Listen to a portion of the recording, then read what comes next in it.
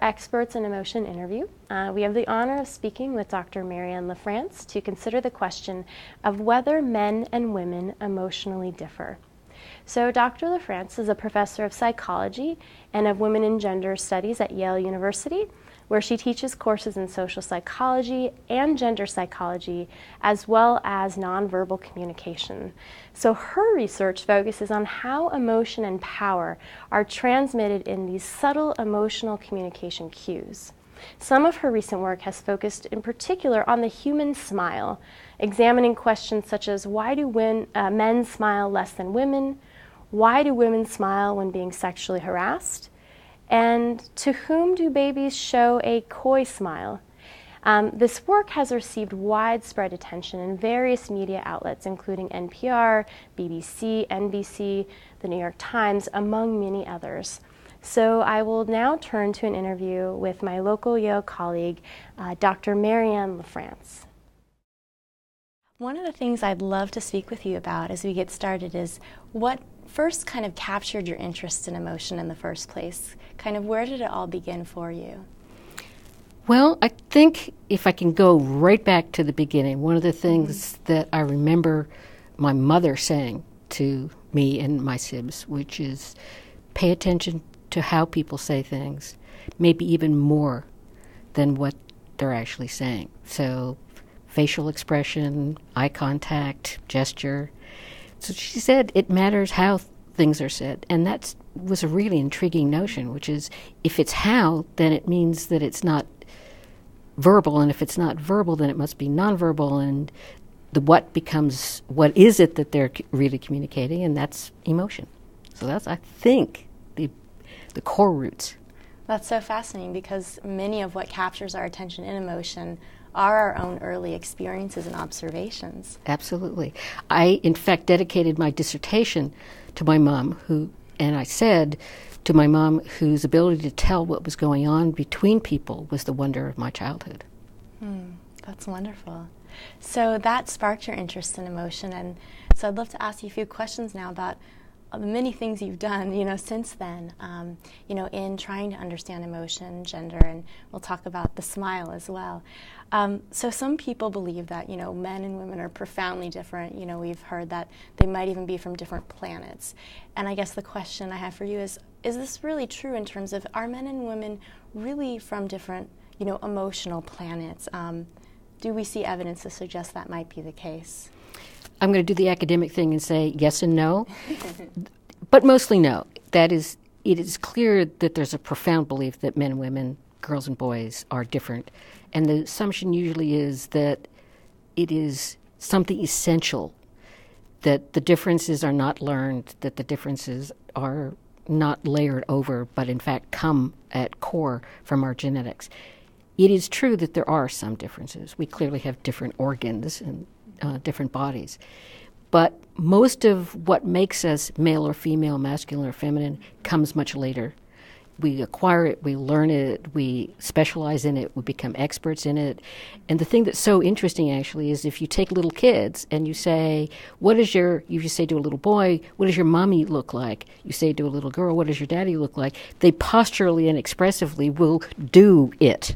It will be recognizably gendered. So the very nature of how we sit, how frequently or how quickly we blink, many of these things we acquire by virtue of observation and instruction and learning. So it sounds like from what you're saying, it's not so much that men and women are born different emotionally, but that it's something over time they learn, and they're almost socialized in ways to maybe show emotions differently or maybe even talk about emotions differently. Absolutely, and I think it's all of those things. That is, whatever emotion is, it's multi-layered. It is multi-component. So we talk about expressivity, talk about subjectivity, talk about physiological, talk about brain kinds of things. And at every component that we study, gender is more or less large or small, and then more or less variable across situation. So to say that women are more emotional than men, true in the sense of either self-report, so you get women, are you emotional? Yes, women say they are more emotional. But if you do online kind of coding, that is, you ask at this very second, what are you feeling and how intensely are you feeling it, then the gender differences in emotion tend to dissipate. Oh, that's fascinating. So what do you think then, as we try to understand gender and emotion moving forward, what do you think are some of the most, challenging puzzles we're going to face as we try to really tease apart the ways in which men and women are similar or are different? There are a lot of interesting questions. Yeah. A lot of data has been collected, but we still don't know a lot about under what circumstances are women more emotional than men, and is it more expressive than subjective. That is, if we measure only gender differences in, say, physiology, there's not much there that suggests that there are profound differences. But if you ask men and women, if you watch men and women, women are much more expressive with their faces, with their voices, with their gestures. It is part of women to be expressive, to be communicative, to, if you will, reach out. And part of masculinity, at least in our culture, is to damp it down, keep it under wraps, be stoic. Yeah, yes, exactly. Yeah. So interesting. So one of the things that you've also looked at that's relevant to this is, the human smile, and that's something that we're all really interested in, sort of why do we smile, who do we smile to, what are the rules that govern different kinds of smiles, and you wrote a really compelling book, Lip Service, talking a bit more about this, and I just wonder if you could share some of the observations that you detailed in this book as to why do we smile, and is this something that can also help us better understand gender differences in emotion by just looking at something as simple as the smile? Smiling is fascinating for several reasons. One is there is not a culture or a area or historical period in which smiling has not been found. So babies come to birth smiling. In fact, we know from studies of babies in the womb, actually in latter stage trimester, babies are smiling. Now, they're not smiling because they're having a grand old time. Well, they might be, but we don't know that yet. What happens then is layers of socialization, layers of culture, layers of exposure to different contexts and different social roles. So everybody smiles, but then the question becomes, who smiles more under what circumstances? We do know across many, many, many studies that women reliably smile more than men, but those differences are very, very much a function of what age, for example, you're talking about. The largest sex difference in smiling, with women smiling more than men, occurs between the ages of about 17 and 23. After that, the differences basically disappear, so that by middle age, there are not really profound sex differences. There are also really substantial within sex variations. So some men smile more than other men, some women smile less than other women, and that variability is really quite substantial. Smiling appears to be, in part, a signal of underlying positive affect, but smiling is a lot more than that. Smiling, in fact, is the all-purpose mask. When people are feeling anything but happy, they often will smile. So it covers, it allows people to regain their composure, if you will. It holds people off. It deflects too much attention. So smiling is, I've sometimes referred to it as a Swiss Army knife of interpersonal relationships. It is multiply useful. It can establish connection. It can stand as an apology. It can suggest that one is willing to cooperate. It can indicate allegiances. So people who smile at each other across the proverbial crowded room are saying, gotcha, see you, we're in this, we're special. So that there are many social functions that smiling serves besides being a readout of underlying positive emotion. That's so interesting. I mean, it makes smiling to be this complex, multifaceted thing that happens just in a blink of an eye, but that in ways is just, subtly navigating our everyday social exchanges. Absolutely. Navigating, I think, is a terrific way to characterize it, because we smile at strangers. not a lot, but smiling is one of the facial expressions that tends to be reciprocated by strangers. If I frown at you and we don't know each other and we're passing each other on the street, you're not likely to frown back at me. But if I smile at you, there may be a very quick recognition and doing it likewise. So that it gets us through a lot of social situations where words would take too much time, too complicated, too ambiguous. Smiling smooths things out, lets us go through without a lot of tension or conflict or ambiguity. And do you think that there are certain kinds of smiles that may be, I don't know, more socially effective than other smiles, or it's actually a great question, and I think that's where the research is going. One of the distinctions that researchers have made, which I think has some terrific validity, is the distinction between what is called the Duchenne, after a French physiologist, the Duchenne smile, which is apparently the really legitimate sign of genuine, spontaneous, positive emotion. And two facial features are involved with the genuine smile. Mm-hmm. That's the mouth, but it also involves the eyes. It's actually a muscle that circumferences the eye socket, which squeezes, so it causes the eye to close a little bit. It raises, there's a little pouching of the lower lid. There's a little crinkling of the outer eyes. There's a little lowering of the upper lid on the outside. That is hard to do deliberately. This, that is the mouth, is really easy. We all learn how to do that. All someone has to do is aim a camera at us and say, smile. We know what to do. We may think it's awkward and it's silly and it's inauthentic. So there are genuine smiles, but there are many other kinds of smiles. Smiles that have often, say, if I'm trying to mask negative affect, say I'm feeling actually really sad at the moment. And I don't want to impose that on you. I don't want you to know. I don't want to express it. So my mouth may say, happy, happy, smile, smile. But if I look at the inner brows, I see maybe some tension. I see some other action. So there are smiles like that. Smiles also that come on the face really fast and go off really fast.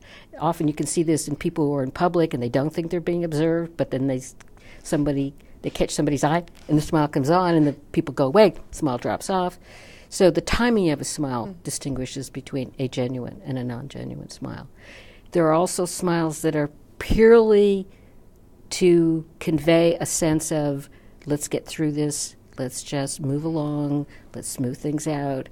And that smile everybody knows to be polite or social, but it's not about emotion, or at least it's not about a readout of what's really going on inside. It's almost like a social regulator in a way. It is absolutely that.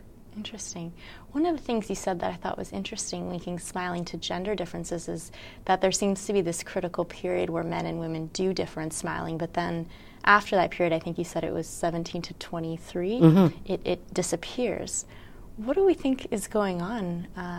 Why do we start smiling? It's converging in our smiles, I guess. It's a terrific question. Yeah. There are those of an evolutionary psychology bent who would say when mating is most critical, the sexes should be the most different so that there's no confusion about who you're going to engage with.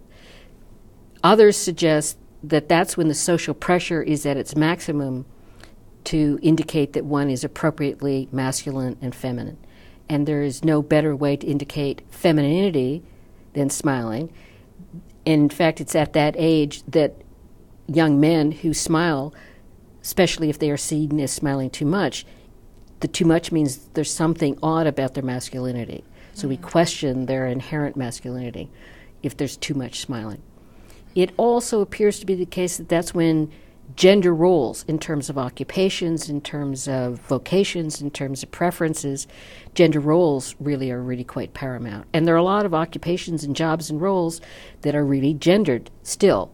That is, women tend to be more caregivers. They tend to be more in public relations kinds of occupations, which require a lot of smiling. So we know, for example, if you put men in those same occupations, lo and behold, their smiling rates go up. If you put women in more traditional masculine occupations, lo and behold, their smiling drops off. So it's less maybe at certain ages about gender than it is about the separation into social roles that are related to gender. Yeah, it sounds really like it's all about social context. social context matters a lot. Smiling is probably the most variable facial expression. I think when we look at expressions associated with anger, distress, disgust, sadness, and the like, I think then the expressions are often more authentic readouts of what the underlying affect is. Smiling is the great question mark. In fact, Darwin, when he talked about facial expressions, was a little mystified with smiling because it didn't appear to be functionally adaptive. It didn't appear to arrive from some bodily or some core notion of survival. So what it is actually still a bit of a mystery. So interesting. I wanted to ask you a little bit further. I mean, a lot of your work, too, has looked more broadly at other kinds of nonverbal communication, the smile being one of them, and just how these subtle communication pieces of information can actually communicate really important information about things like social power, which seems really, really profound. I mean, how is it that we can convey things about our gender identity, personal allegiances, simply through these nonverbal acts, or in other words, without saying a single word? Nonverbal communication is something that humans need because it is simple, it's efficient, it is, if you will, off the record.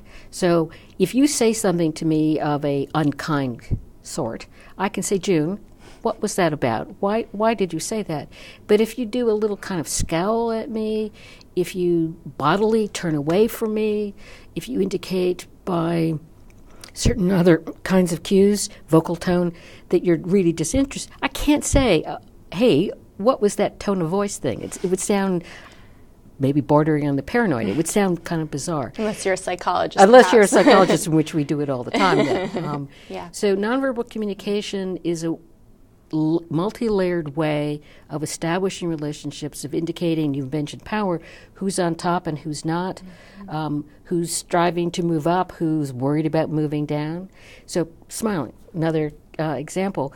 There's some data, there's some controversy on this, but there's some data that suggests that the lower power person with less standing, less status in a relationship, is the one who smiles more.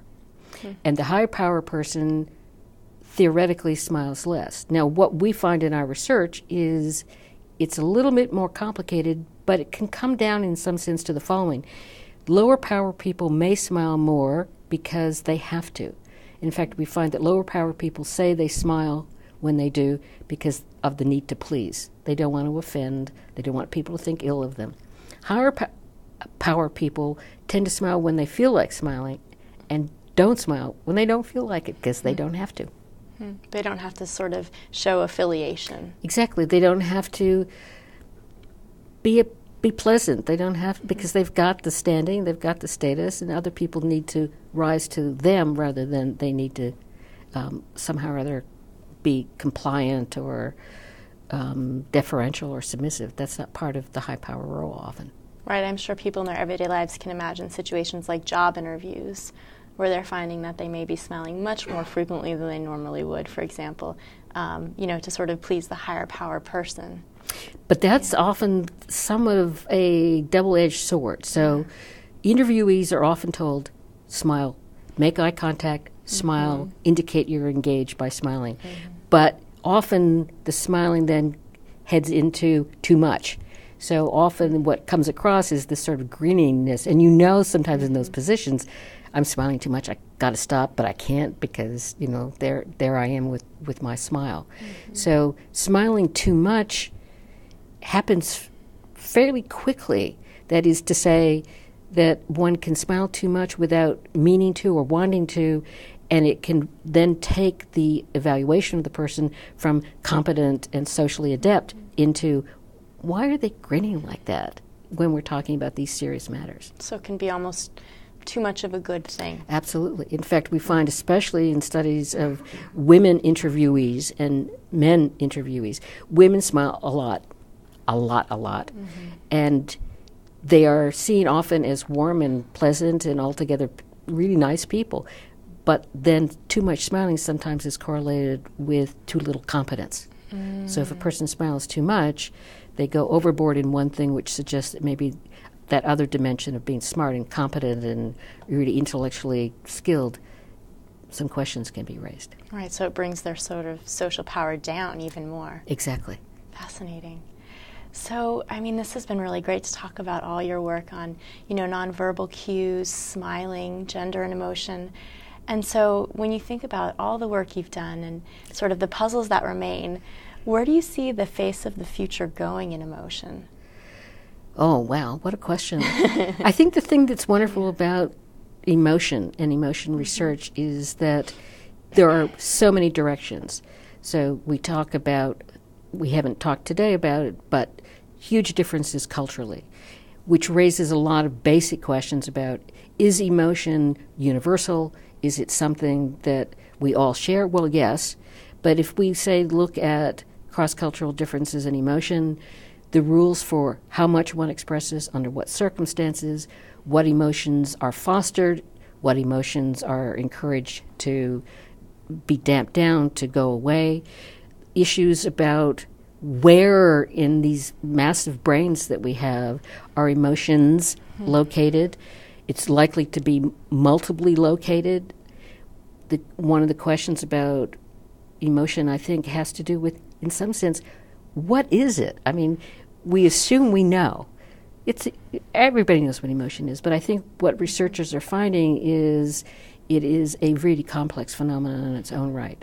And as we proceed into the broader social world, culture, nation, history, we will also be proceeding in a more micro level into the brain, and there's so many questions to ask and have answered about those connections.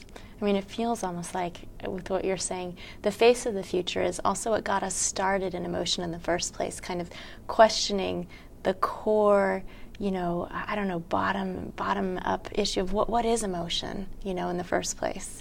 It is a really interesting question, yeah. And lots of work still remains to be done. So in terms of lots of work, I mean, some of it, we'll all try to do in our generation, but a lot of it, too, will remain for future scholars and students of emotion to try Absolutely. I think it's one of those areas in which we've come up with a lot of interesting data, some really interesting findings, but the questions are as extensive as they ever were. So what advice would you have for students who are just embarking in the study of emotion or maybe thinking about dabbling with it? What might you say to them?